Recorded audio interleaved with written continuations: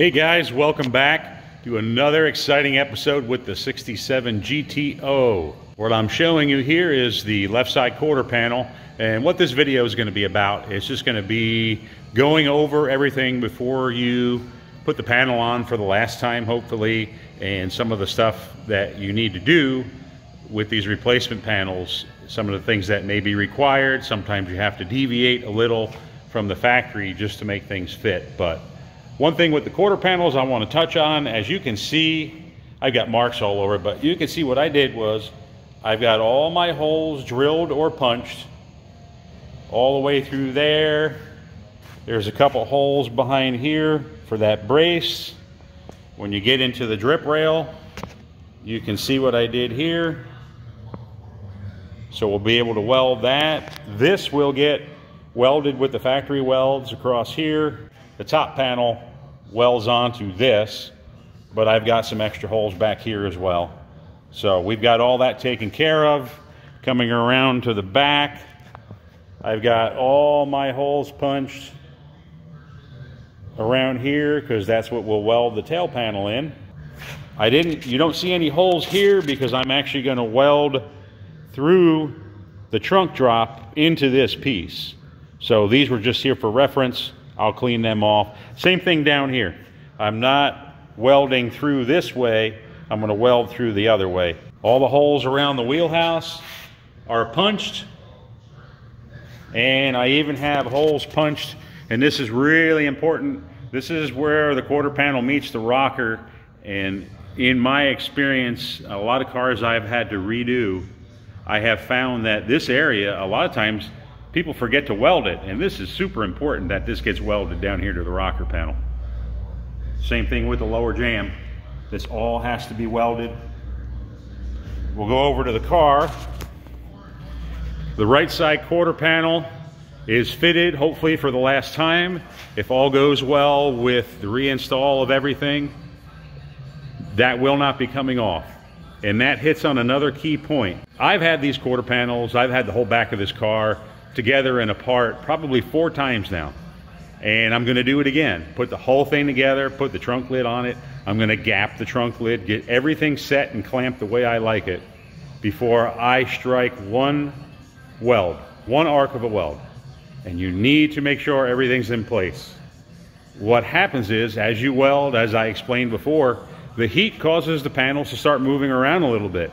And if I was to just start welding this quarter panel on the way you see it, nothing else would ever fit. You have to put everything together, have it gapped, clamped, and then you start welding. What'll end up happening here is once the quarter panels are welded on, I will remove the taillight panel because I still got some more work to do in the trunk and on the rear window filler panel, but at least the quarter panels will be locked in position, and then we'll kind of go from there. But getting on to another thing, again, about fitment and replacement parts and some things that you have to do. Usually what I do is when I mock up cars, when I do wheelhouses, especially if I'm doing an inner and an outer and a quarter panel, we'd like to put these brand new panels exactly where the factory had them. Sometimes they work out great, and sometimes they don't. This car is an example of the sometimes they don't. As we come in here, you can see I've got it all welded up. This whole thing's welded all the way across, and it's welded all the way down. But the problem is right here. Originally, when I set this all together, I put the wheelhouses on, and I had the wheelhouses up in position against this. This is your roof rail support that comes all the way down, ties into the wheelhouse, and then this distributes the load across. So this is super important. This is another area that I find a lot of times when I cut cars apart. If this panel was replaced, people forget to weld this. Normally, this panel is butt up, all the way up, it's flat against here, and you don't have this piece right here. I had to add this piece, and the reason is, as I said, I put the wheelhouse on in the position that the factory would have had it, and I just clamped it in place. I then put the quarter panel on and found that the wheelhouse The whole arc of that wheelhouse did not match the quarter panel, not as far as shape, but it was too high. I had a gap all the way around.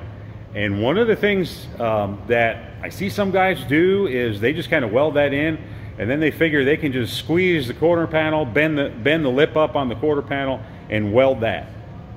The problem with that is you're putting stress in that stamp panel, that quarter panel, that it never had. It wasn't designed to have that kind of stress. And what can happen is later on down the road, if you have a darker color on the car, sometimes sitting out in the sun on a hot day, you'll notice the quarter panel has waves in it that it never had before. And then when it cools down, the waves go away. Well, that's because somewhere along the line, the quarter panel is in stress. And the heat caused the metal to expand to the point where it ran out of room to move. So it does what's called oil canning, and it'll either push out or push in.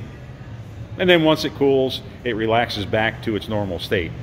So it's really crucial that you get the wheelhouse to match the quarter panel and not the other way around. As I said, it will cause undue stress. So what I had to do was, I ended up putting the quarter panel on, I unclamped this, and then slid it down. And you can see here, at least the way these parts were stamped, this is pretty far apart. And that is actually an error in the stamping. They're just, the parts don't match. But the fact that I had to add this piece here is because this no longer was up flat against the bottom the way it's supposed to be. So I bent these pieces down, made this up. This is all heavy gauge steel. Everything's all welded up the way it should be. So it's just as strong as the original. But that is super important. Not only that joint, but making sure you don't stress the quarter panel. You want these things to sit on the car in a relaxed state. When you start welding, things start moving. If you've got something stressed before you start welding, it's going to be stressed even more after you finish your welding. And then who knows what's going to happen after that. I've seen cars where a guy might lean up against the quarter panel and the whole quarter panel caves in because the metal is under so much stress that it just takes a light touch and it bends the quarter panel inward. Of course, you can pop it back out, but it's not a good thing to have a stress in the panel. So be careful of that. It's great when people want to do stuff themselves, but as I say all the time, two things. It's great they make these parts, but they don't fit. And then the second thing is, take your time. You need to have a lot of patience to do it the right way. Moving to the back here, you can see I've got the old section of the trunk pan welded to the brand new trunk floor.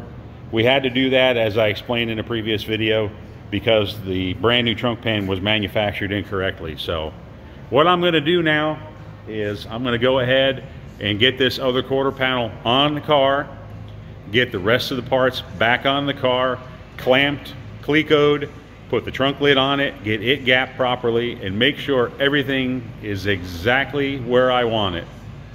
And then once I'm happy with that, I can start welding.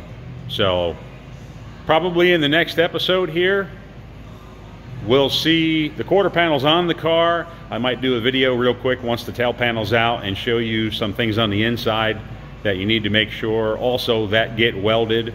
Another area that I see people forget, but we'll see how it goes. I'm gonna get cracking here, so stay tuned. As always, like, subscribe, questions, comments, more to come, guys.